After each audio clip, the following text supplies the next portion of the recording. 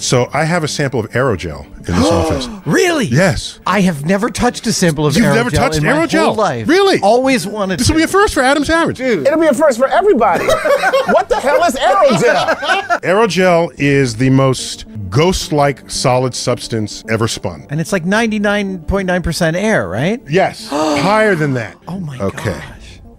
So here it is. Oh my goodness, look at that. I said it's like a ghost. It does look like a ghost. Okay. You brought a Tesseract Oh out. my- Hang on. No Hang on. way. Way. Okay. Look at that. Oh my. Okay, that is one of the coolest things I've It is ever like seen. ghost. It Okay. is. It's actually solid. Right? It's not flexible. Right. It's very brittle. It is science cotton candy. Don't eat it, Chuck. Come here. Ready? Wow. That is Aerogel.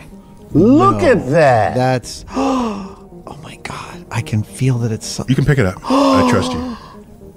It's like a ghost. Look at that. It might be the lowest density solid stuff ever, and it's used for NASA. And the Aerogel is it has many applications. One of the ones that we care most about is you put that on a spacecraft, on a space probe, and as it flies through a comet's tail, particles of the comet enter the gel, and it slowly stops it so that it's intact by the time you bring it back and then analyze it. It also has highly insulating properties. It's like one of the most insulating things ever known. And the way they make it, they have some polymer chain that they spin up, and it's this solid thing, but then they evaporate all the liquid. And what's left are the molecules that flesh out the volume that the liquid once occupied.